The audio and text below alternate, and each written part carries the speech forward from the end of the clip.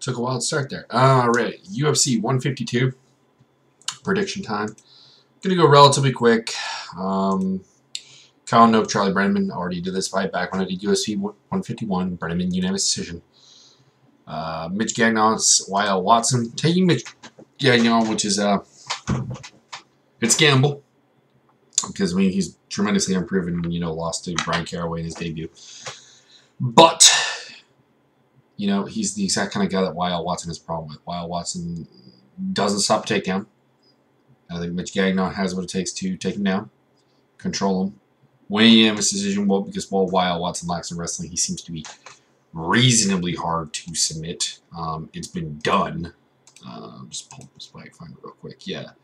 TJ Dillashaw, way back, some dude named Enrique Senior back in 2008 submitted him, but Gagnon is not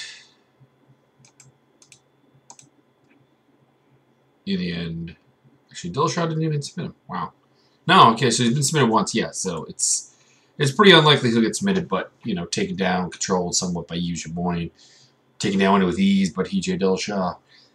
There's a pattern growing here. Gagnon, decision. Seth Basinski versus Simeon Thorson. Simeon Thorson is the better fighter, but seems smaller.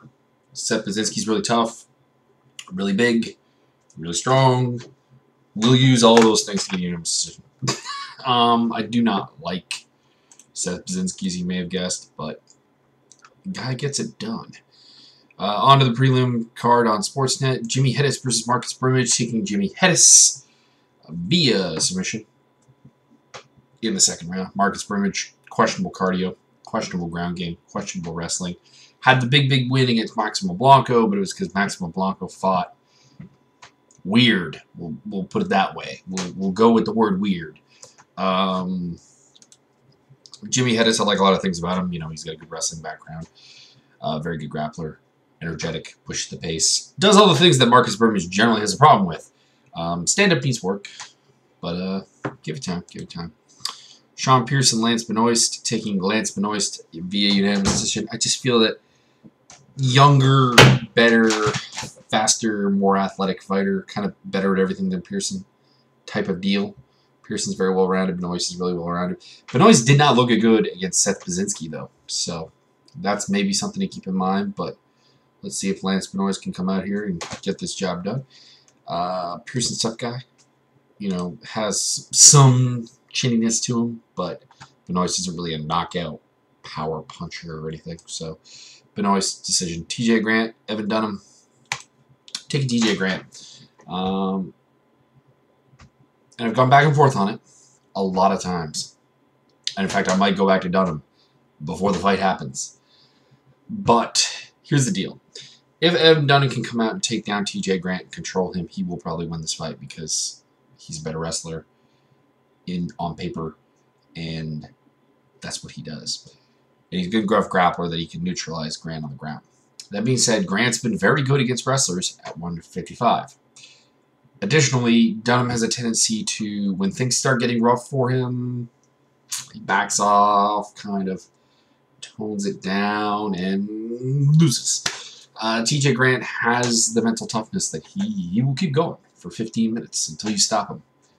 He will be there. And that's kind of the intangible factor that I like about TJ Grant. I see Grant at some point hurting Dunham, and from that point onwards, the fight kind of going very downhill to a Grant decision. But it would not surprise me if Dunham won, and I might go back on that at some point. Igor Prokhrayach versus the returning Vinny Magalhaes. Vinny Magalhaes, submission, first round. Don't know why people are trying to talk about Prokhrayach a lot. Here's what I would say about Prokhrayach. Doesn't have takedown defense.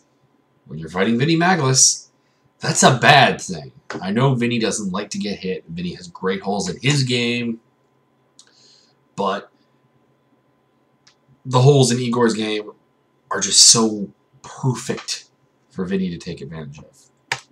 So that's my thought. Main card, Cub Swanson, Charles DeBronx Oliveira. Taking Charles Oliveira, probably by submission. Cub Swanson has a tendency to put himself in danger and not think. Ironically, he's a Greg Jackson's fighter who has no game plan, it seems, most of the time. Go figure. On the feet, he might be slightly better.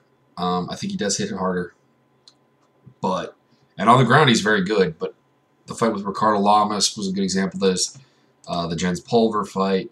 Points of the Mackin Semenzer fight. Just keep going here, basically. Basically, any fight you've ever seen Cub Swanson in. Not so much the Aldo fight. That was just smashed down in the middle. But, you know, it's in the end is he will put himself in danger. And DeBronx has shown a very good ability to finish people, particularly at featherweight. But even before that, you know, his lightweight run was really, really good. Yeah, he lost to Cerrone and Jim Miller. But that's not a bad thing. I mean, those are two very top-notch guys in the division. He's beaten Eric Wisely and Jonathan Brookins. You could say Cub Swanson is by far above those guys. I don't really know about Brookins. I have mixed feelings about Jonathan Brookins. He at times shows me something. He's definitely tremendously one-dimensional, but at times he shows me the ability to be something. And then at other times he shows pretty much nothing. That's kind of all there is really to say about that. But yeah, I'm taking Oliveira at some point. Catches something, we'll finish him. But it'll be a good fight. I'm looking forward to that fight. Matt Hamill, Roger Hollett, which was supposed to be Matt Hamill, Roger Hollett, then it morphed into Matt Hamill, Vladimir Makchenko, and then back to Roger Hollett. Apparently the deal with that is Roger Hollett was contacted by Bellator about something about their right to match a contract to basically keep him from leaving to the UFC, which seems really stupid. Because they weren't planning to book him. They had a similar issue with Tyson Nam. If you're not going to book a guy, let him walk. That's really all I have to say to Bellator. But I'm not, you know, I could talk about that for 10 minutes. Hamill, on paper, should win this fight. Roger Hollett has struggled with wrestlers in the past. He had that really ugly fight with John Hawk, which people keep alluding to as, you know, the worst thing they've ever seen. He also has had fights with Emmanuel Hardcore, Kid Newton, and Lou Pauly, both of whom beat him as well. Well, he beat Hawk, but both of whom beat him and are marginal wrestlers, I guess. Hamill's better than those guys. I think he can get this done. The issue with Hamill is he mentally and physically ready? He's been retired. That impacts you mentally, and that impacts you physically. He looks good. I've seen some pictures of him. It looks like he's, you know, in what passes for Matt Hamill fight shape. But we'll see mentally. We'll see. But that being said, the smart money's on Hamill to win this probably via TKO. Hollett can be, I want to say chinny because he doesn't really get knocked out, but he's very hittable.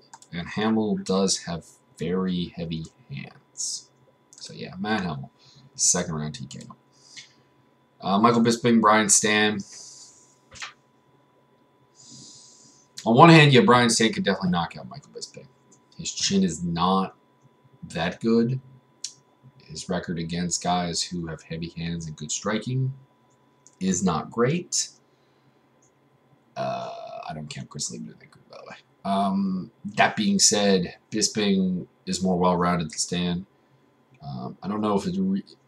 The ground game is hard to say because Brian Stan at some points has shown that he does have a good ground game, but the problem is his takedown defense is lacking. And, of course, he got submitted by Chael Sonnen. So, it can't be that good. I got Bisping by decision. I think that if Bisping runs into trouble on the feet, he has the ground option, whereas Brian Stan does not. And I think that's the thing, is if he can win this fight on the ground, he will. If he can win it standing, there's a chance of that, but I kind of favor Standing just because he seems to hit harder. That's way better on that. Joe Benavidez, Demetrius Johnson. Benavidez, unanimous decision because, quite frankly, better than Demetrius Johnson.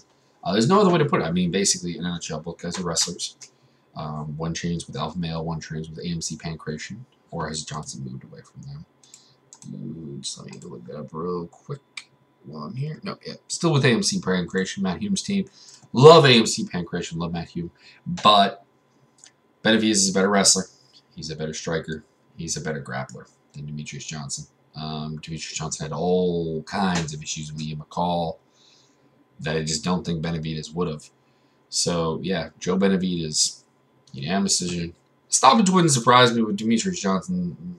He's close enough to the point where I think he can keep this going. And then John Jones versus Vitor Belfort. Jones, submission, first round. Thank you very much. Mismatch. Tremendous mismatch between the reach, the age, the athleticism that John Jones brings. The fact that Vitor Belfort's coming back up to 205. The fact that Vitor Belfort does not handle mental pressure very well. Countless examples of that. Yeah, no, I just cannot. I can't see this fight going very long, and I can't see Belfort winning. Correction, if Belfort wins, this is how it's going to be. Poof, and down he goes. That's it. Vitor Belfort striking, I feel, has always been overrated on a technical level. He's very powerful. He's very fast, and I'm not going to take that away from him. But technical striking, I think, is a bit lacking. John Jones' technical striking. Also kind of lacking, but he gets away with it because of the reach, the athleticism, and so on. The fact that he will throw in wild, wacky stuff for diversity, something that Vitor doesn't really do. In terms of wrestling, I got to give it to Jones. In terms of grappling, you know, Vitor Belfort's a black belt, but he's a black belt who I've never been impressed with. So, there's that. But yeah, those are my picks for UFC 152. I hope you enjoy. Have a good